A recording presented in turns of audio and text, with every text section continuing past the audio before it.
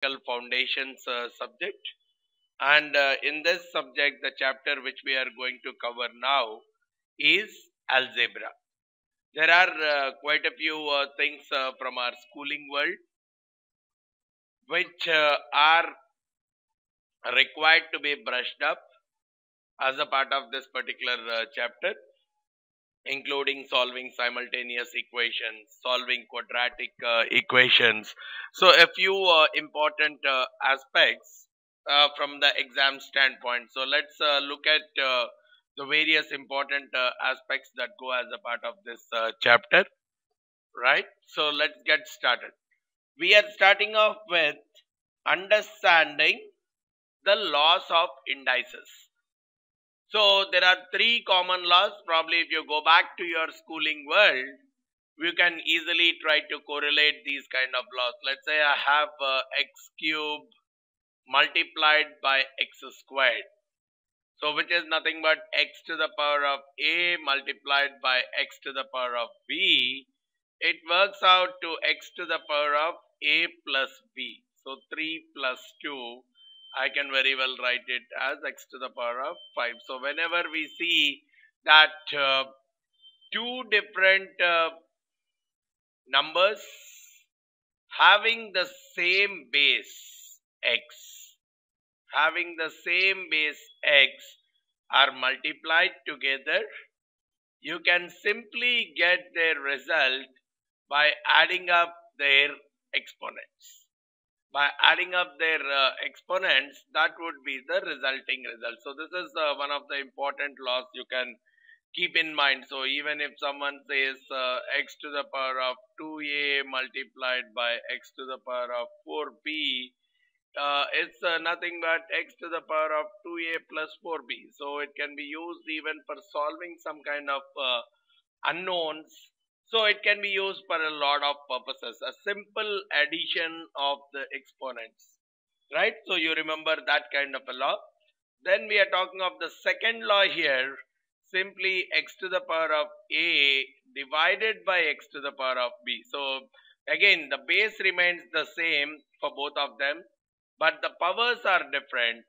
Then that resultant works out to x to the power of a minus b, which is the subtraction between the two exponents. So if I say x squared divided by x cubed, I will simply write it as x to the power of 2 minus 3 or x to the power of minus 1. Remember, x to the power of minus 1 can always be written as 1 by x to the power of 1, or which is nothing but 1 by x. So probably I would like to add one more rule. X to the power of minus n, I can easily write it as 1 by x to the power of n. So probably you can remember this also as one of the rules which can help you for solving a lot of calculations, right? So wherever you come across such kind of a rule, try to apply this kind of a formula, and you can simplify it in some cases. Now, one of the other important law of index which you should be comfortable with is whenever x to the power of a is raised to some other power, let's say b.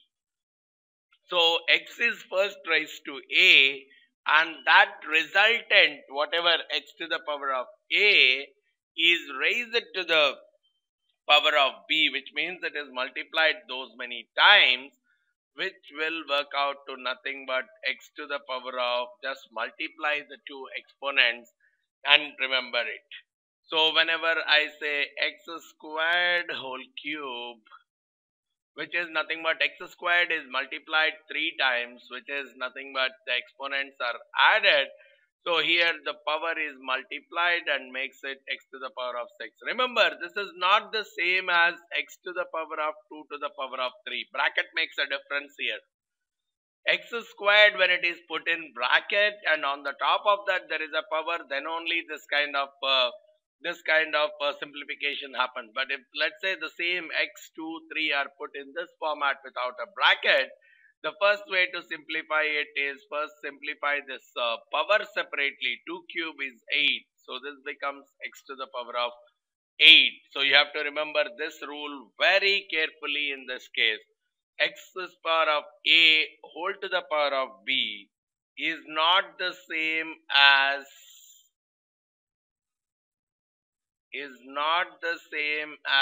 x to the power of A to the power of B. The difference is only the bracket. So here it becomes x to the power of AB, whereas here it becomes x to the power of A to the power of B. So you have to be careful with these two kind of calculations. So applying them in the real world when you come across the numericals of this kind is the key of understanding the law of indices. I hope you are comfortable with this particular aspect. Try practicing a couple of numericals. Take some random numbers, x power 7 by x to the power of 3.5, whatever it is. All this works. It need not be the case that A and B are integers. No such rules. As long as the bases are same and they are multiplied, the exponents can be added. They are divided, the exponents can be subtracted. One is raised to the power of other, the exponents are directly multiplied. And please be aware that there is no such rule for x to the power of A plus x to the power of B. So only for multiplication, division and raising to the power you have these kind of law of indices. Don't get confused with that aspect there. Alright. Okay. So the next concept which we are looking at in this context is the logarithms. Logarithms are very closely linked with the law of indices. Logarithm is nothing but a simple way of writing. Let's say x power A is some B. Then what we are saying is the exponent can be written as the logarithm of B to the base x. This is the kind of a relationship between the exponents and the indexes and the logarithms. So what it is telling me is this power is an important aspect in the logarithm. To what power a particular number needs to be raised in order to find out the logarithm. So when I say 10 squared equal to 100, we can simply say 2, which is the exponent, is equal to log 100 to the base 10. This is the way we are defining the logarithms. So logarithms as well as the indices are linked in this particular manner. Now what we are seeing is the base. Here the base is 10. Here the base is x. So any number can be the base. But the world of logarithms believes in two major bases to a large extent. So if the base is 10, we call them as common logarithms. And if the base is e, we have discussed about e to a large extent in our earlier chapters, 2.718. If the base is e, we call them as natural logarithms. Right? So the most common in the financial world, the most common logarithms we talk of are e. So even in your calculators, they are mentioned separately under the name as ln, whereas the common logarithms with a base 10 are mentioned with log. So that's one thing you have to understand as far as the logarithms is concerned. And just like you have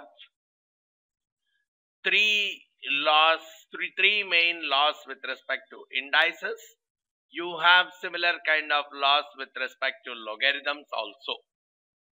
And those typical laws associated with the logarithms are simple. Probably I'll try to link them up with your indices formulas. So let me try to link them up with the indices formulas.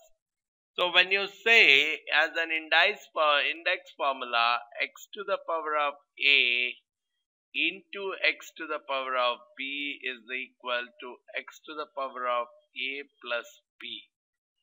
Now, the way it works out in case of logarithms is log x plus log y, whether it is ln or log doesn't matter, is equal to log xy. So here what you are seeing with respect to indices is if they are multiplied, you add up their exponents. Whereas here the two logarithms, if they are added, whatever be the base, let it be a or 2 or e or 10, whatever it is, if the bases are same, I add two logarithms, the result is the multiplication of those two values. That is what is the kind of relationship between the two. Similarly, x power a divided by x power b is what we said as x power a minus b. The same thing when I bring it into the logarithm world, log x log x minus log y. So whatever is in the division form in the index, that gets translated into the subtraction form, and whatever is the subtraction form, that gets translated into the division form. So this is one more important rule as far as the logarithms is concerned. And the power rule, you can write it as log x to the power of n.